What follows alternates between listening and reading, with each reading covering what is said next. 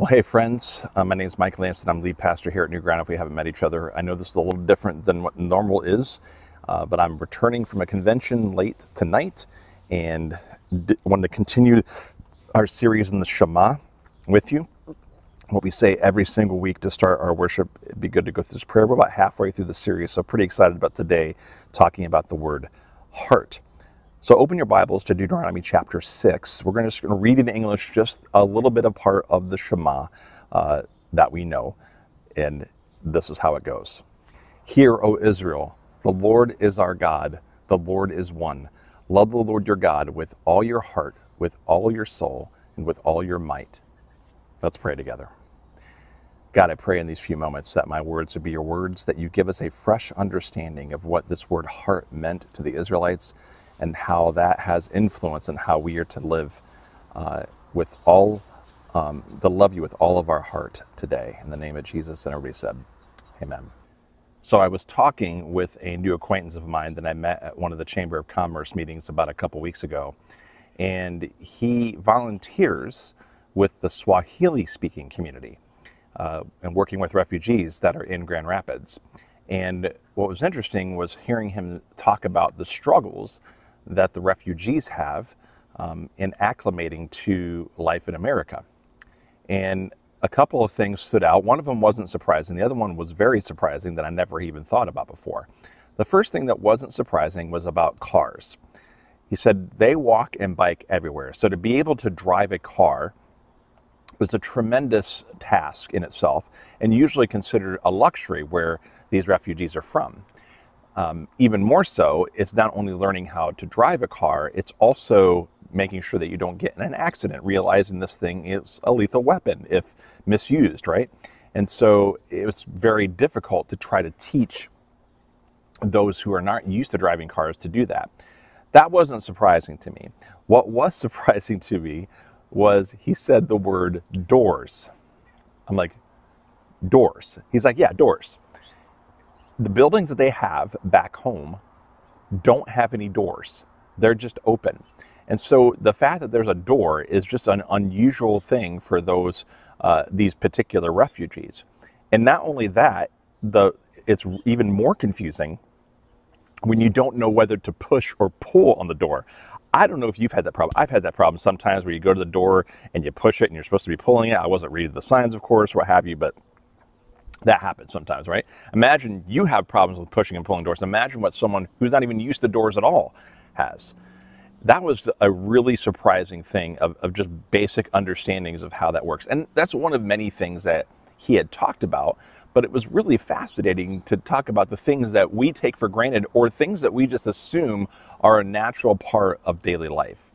And I mentioned these examples today because I think in a lot of ways that is what I think about when I hear the word heart and soul in the Shema. The word for heart is called lev, and the word for soul is called nephesh. We'll talk about soul next week. So today we're going to talk about heart, but both of these words, even in English, people think heart and soul kind of mean the same thing, and they don't. And not only that, what we think heart means normally for us is not what the Israelites would have thought of heart. And the word for nephesh, soul, what we think of soul, is not what the Israelites would have thought about soul either. So this week we're going to walk through what this word lev, this word heart, means. And, when we talk about the heart, usually it's kind of like the seat of our deepest passions, right? When we talk about you've got heart, right? It's almost like something, you might use language like I have a gut feeling. Usually that gut feeling is something that comes from the heart, right? So it's something that we think about when we think of the word heart.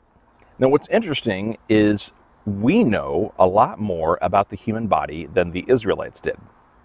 Something that's really interesting is that the Israelites didn't even know what a brain was. They didn't even think about it even existing.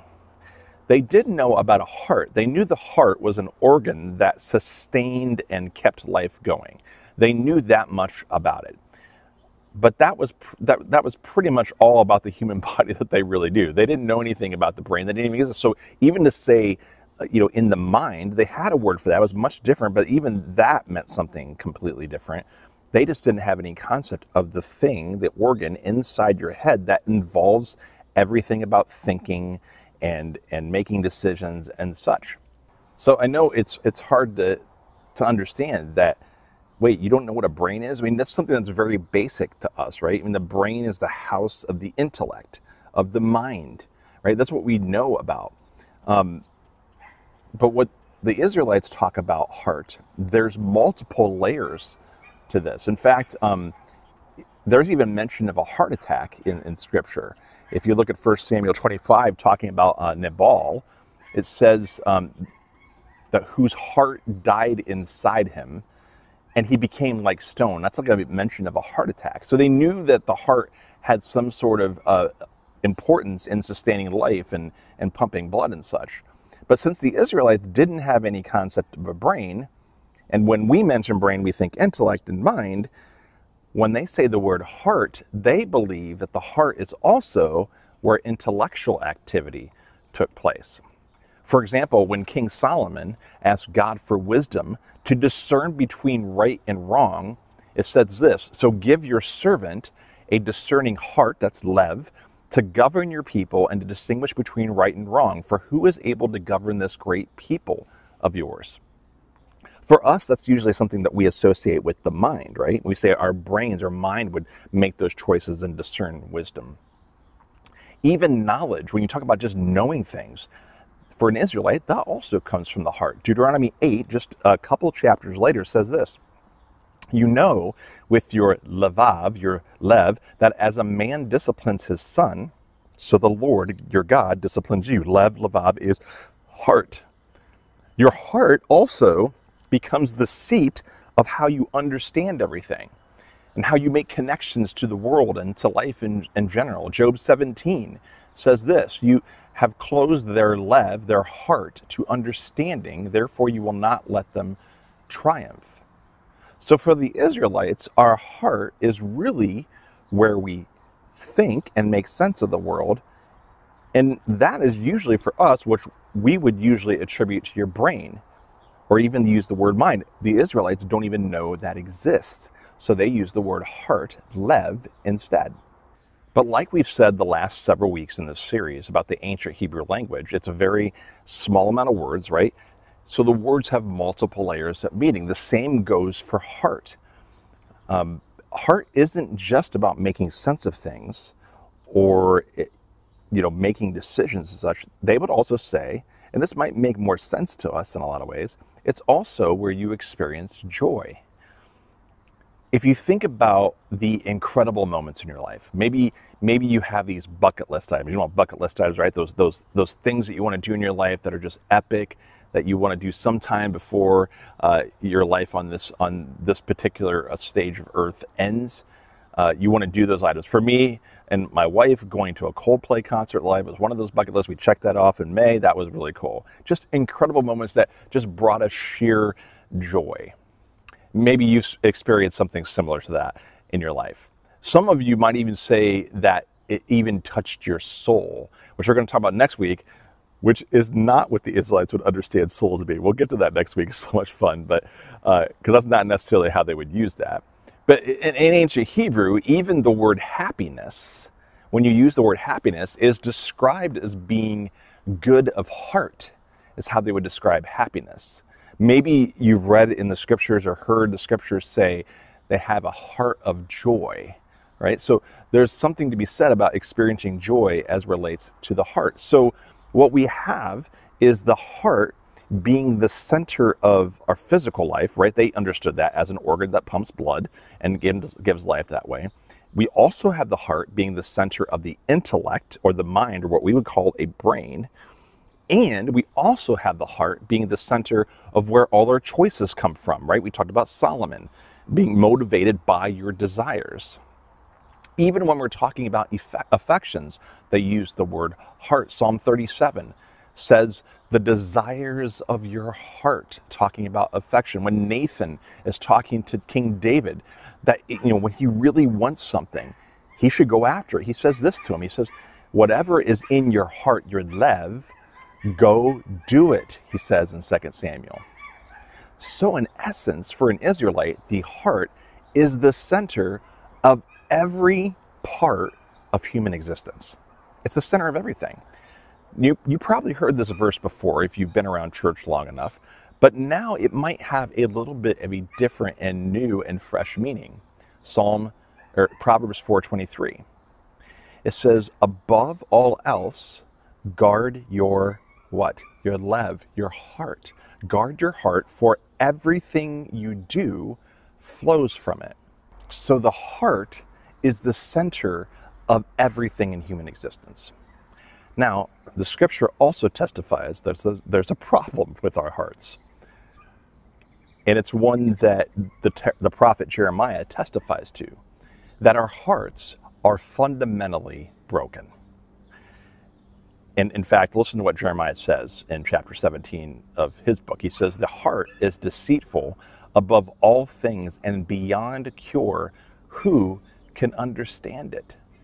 I mean, this is why scripture is so emphatic on how we need a total transformation of our hearts. Moses got really aggressive with the way he described it and said the heart needed circumcised. Some of you are familiar with what circumcision is, right?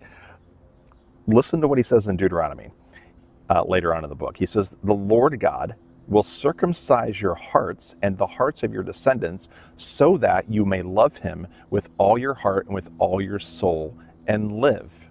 I mean, you do know what circumcision is. And if you don't, you can ask someone. It just involves a little surgical procedure. We'll just leave it at that. So surgery, that's pretty aggressive, right? That is what Moses is talking about the Lord doing to our hearts, circumcising them, doing surgery. That's a major event that happens for a heart, right? You get the picture. A transformation of the heart. I mean, Moses is saying that's what God wants to do with the evil that's in there, because we're fundamentally broken. He wants to take that stuff out. Even David, King David, when he murdered Bathsheba's husband, he committed adultery with her, he got her pregnant. He says something that we often quote in churches that I hear a lot. Psalm 51:10, you've probably heard this verse before if you've been around church long enough. He says, create in me a clean, what? Heart, lev, a clean heart, O God, and renew a steadfast spirit within me. So a transformation of the heart. If you're with us in January, we started a series on Ezekiel, talking about a new heart, right? And Ezekiel, if you remember, hoped that God would remove our heart of stone and replace it with a new heart of flesh. And then Jeremiah even hopes that God would write the commands of Torah on the levs, on the hearts of his people. So now that we understand this heart, now that we understand that the heart is the center of all human existence and that it is fundamentally broken and God is interested in transformation of the heart, now let's go back to the Shema and talk about what this means for us, about loving the Lord with all of our heart. So when we say, love the Lord your God with all your heart, it means that we're to love God with all of our body and all of our mind, with all of our feelings and desires, and with all of our failures and our future choices. That's pretty much everything, right? But usually we look at the Shema, that verse, heart, soul, and strength, or heart, soul, and might, and think that's everything. But the heart is the center of all human existence already in that one word alone. Your body, your mind, your feelings, your desires, your failures. I love that. Your failures even. Love God in your failures. Love God in your future choices. That is all part of what loving our God with our hearts is. I mean, that's like everything, right? You remember last week we talked about the word love, ahava, right? When we recognize that part of ahava is about action, right? It's not just about loving someone in your mind. It's about doing something about action. In fact, we talked about there's no statement that says God is love in the Hebrew Bible. God's love is proved by his mighty acts for his people. So now we can ask a few questions about us, about living out the Shema in relation to loving God with all our hearts. So maybe you can ask these questions this week. How am I living God's love with my body? Or with my mind, my feelings, my desires, my failures, my future choices? I mean, that's a lot. I mean, that's everything, right? That's a lot of stuff there. And that's the Shema, friends. Jesus says later on that this Shema, I mean, he says that we say it every single week here at New Ground. It is part of the greatest commandment. He says all the scripture, all the law and the prophets, all the Torah and the prophets are summed up in this commandment. Love the Lord your God with all your heart and all your soul and all your might. So Jesus says that loving God with all your heart, with your body and mind, with your feelings and desires, right? With your failures and your future choices, that is all part of living out Torah, of living out the scripture, of living out what it means to live out the salvation life, to love God with all of our heart. So maybe this week you can ask yourself, how can I love God with any of these 6 things this week? You don't have to pick every single one, but maybe write a goal down for this week. What would it look like to love God with my body this week? Or what would it look like to love God with my mind this week? What does that look like? Or what about my feelings, my emotions? What about my desires? How can they be directed in a way that God desires for me? Or maybe even my failures. Maybe you've messed up this week. How can I love God in the midst of my failures? Because of my failures, how can I love God that way? Or how can I love God in the choices that I'm about to make? There's a lot of things to think about there, right? You don't have to pick all of them. Maybe pick one, maybe pick 2, who knows? Write down a goal for this week. What does it look like to live that out? And then try it out and do it. Remember what we said last week? That part of believing, in here is not just about like intellectually assenting. To a Jewish person, to believe, to live that out in action, sometimes might actually walk you into the believing in your mind. It's just beautiful to try that out. So what does it look like to love God with your heart this week in one of those 6 areas or more than that? Remember, don't beat yourself up. Our hearts are fundamentally broken. And friends, it is through Jesus Christ that God writes the Torah, the law, upon our hearts as Jeremiah had hoped through the Holy Spirit. Listen to what the writer of Hebrews says. The writer of Hebrews says, day after day, every priest stands and performs his religious duties. Again and again he offers the same sacrifices, which can never take away sins. But when this priest had offered for all time one sacrifice for sins, he sat down at the right hand of God. And since that time, he waits for his enemies to be made his footstool. For by one sacrifice he has made perfect forever those who are being made holy. And the Holy Spirit also testifies to us about this. First he says, this is the covenant I will make with them after that time, says the Lord. I will put my laws in their hearts and I will write them on their minds. And then he adds, their sins and lawless acts I will remember no more.